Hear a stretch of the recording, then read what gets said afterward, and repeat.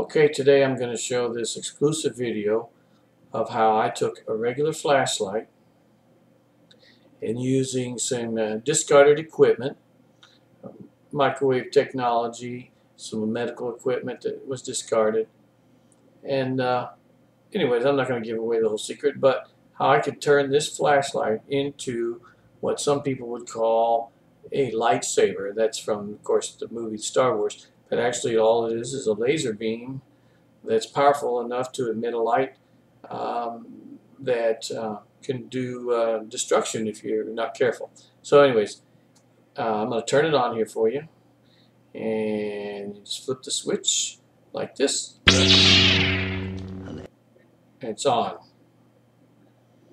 And you can see you have to be real careful with this thing. By the way, I'm not sure about any radiation, so I won't leave it on too long.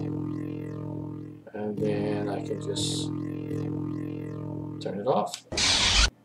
And that's it. So now you see it. Don't try that at home. Thanks.